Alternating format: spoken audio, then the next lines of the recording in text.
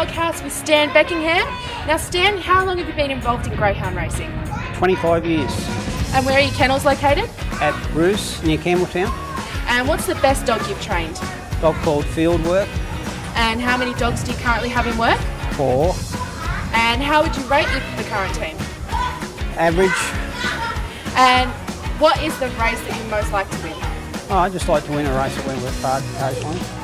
And what's your favourite track? My style, probably. And what's the best piece of advice you've ever been given? Get out of the dog game. Did you follow it? No. Are you a punter or a spectator? No, I'm a punter. And other than greyhound racing, what's your favourite sport? Oh, rugby league.